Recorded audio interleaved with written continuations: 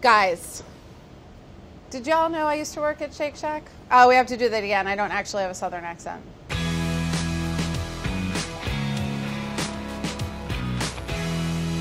I used to work at Shake Shack. In fact, not only did I work at Shake Shack, I was the first general manager of the first location of Shake Shack. And if there's one thing I learned from working at Shake Shack, it's how to make a smash burger.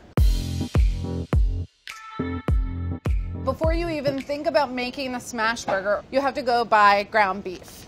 And you need to buy ground chuck, preferably. And you really need to make sure that it is 20% fat. Fat is flavor. Fat is juiciness. Fat is what's going to make these burgers like so enjoyable to bite into. I'm going to divide this into 4 pieces. This is a pound. These are going to be 4-ounce patties. The shaggier and the craggier, the better. When you smash it down, the sides are going to kind of flare out and have some thin parts on the edge and some parts that crack. It's not pie dough, so when it cracks around the edges, it's actually a good thing. And that's what gives you the like really delicious little crunchy bits on the edge, and also not packing the meat very tightly means that it's going to release all of the juices, okay? That's that. If you want to use fancy cheese, that is fantastic. Do not try to have a conversation with my boss about it, because as far as he's concerned, one type of cheese, that is American cheese, which is not really cheese, it's a cheese product. The other thing that has to happen if you want to make a smash burger in my world is you have to use a potato bun.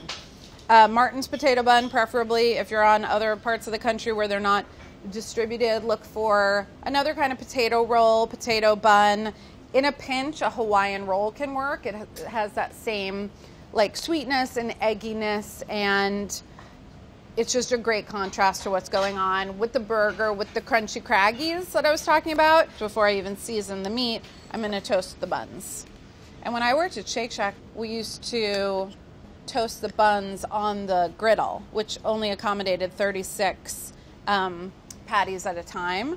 So then when we would also have to toast the buns, it would slow down the burger fulfillment mechanism, which is why people waited a really long time to get their burgers back in the day.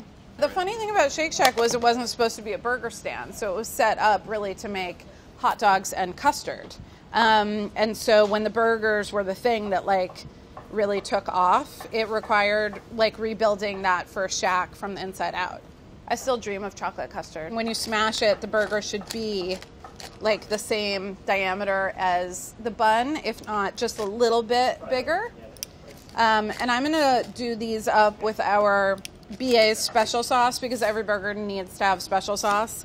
Another funny little known fact about me and the Shake Shack is that I have in my possession a Word document that is the original Shake Shack sauce recipe, and it's password protected, and I have no idea what the password is. Most special sauces are special in some of the same ways. They have ketchup, mayonnaise, mustard, some hot sauce, maybe some pickle brine, some chopped up pickles. You could grate an onion in there. Start on like low, medium low heat, just to get a little toast on the bun. And then this guy is on medium high, and also preheated. Oh my God, so many important little techniques. First of all, don't burn your buns. They have sugar in them, so they go pretty fast. These ones are done. Buns done. Woo!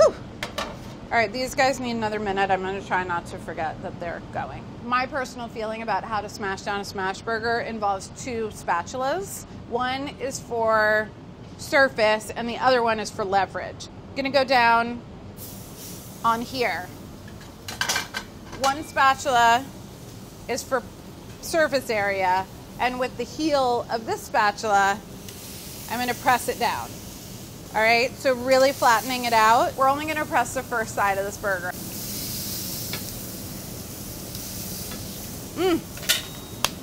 Smell of a smash burger. Now that we've smashed, we must wait. Oh, don't burn the buns. My God. One of the things I always look for when I want to get something really brown is what's happening on the surface between the cooking surface and the food. right? So I don't want to lift these up and I don't want to mess with them. I just kind of want to keep my eye on the very edge there. And because these are so thin and they have a good amount of fat and the griddle was really hot, this whole thing is not going to take very long at all. Another thing I'm going to look for is what's happening on the top surface of the burger. What you want to see is for some juices to start to appear. And the reason it's starting to look juicy is because the fat inside of the burger is rendering. The heat is underneath, so those juices are getting pushed up to the top. Don't burn the bun. So these guys went on a little bit after, so they're not quite, this was the first guy on and that was second. And this guy too, river runs through it. See all the juices happening? It's happening.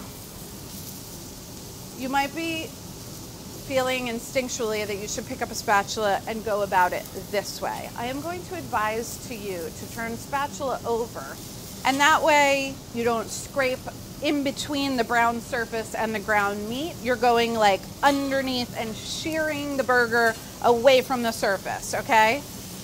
And that, it's just important. See, how's the bun doing? I don't know. Ooh, looks good. Not quite there yet. Juices running freely, fat loosening. Everybody is arriving. Oh, I feel good about myself right now.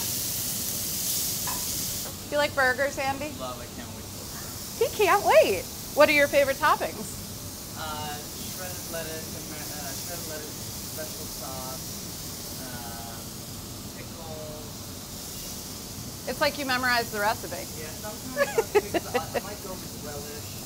Oh, sweet relish? On my patty. Interesting. There's going to be lettuce, but not shredded. It gets all wilted. So that's the one deviation from the BA Smashburger. Oh, Brad doesn't like cheese. No cheese. He doesn't like American. I like American. I don't like American, but it feels right.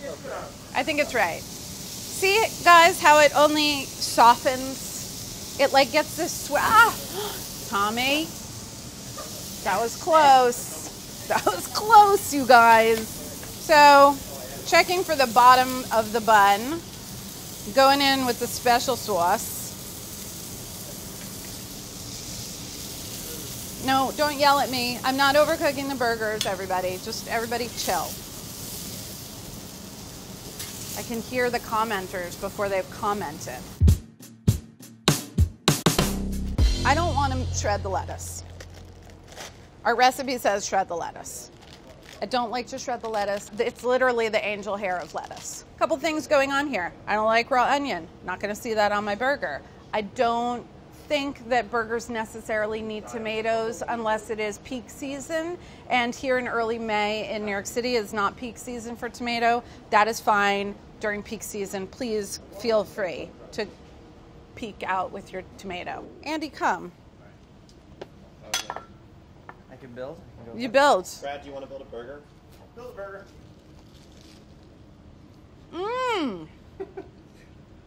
Brad, I just want kimchi. Personally. It's got a great crust on it. Can't beat the special sauce. Love a burger. Potato roll. A smash burger. Yeah, not bad. It's like when you dream about a hamburger. Like it's a smash burger. I hope that I've done right by all the Smashburgers and Shack burgers and pressed down craggy shaggy burgers of my life. And now it's over to you. Shack it up.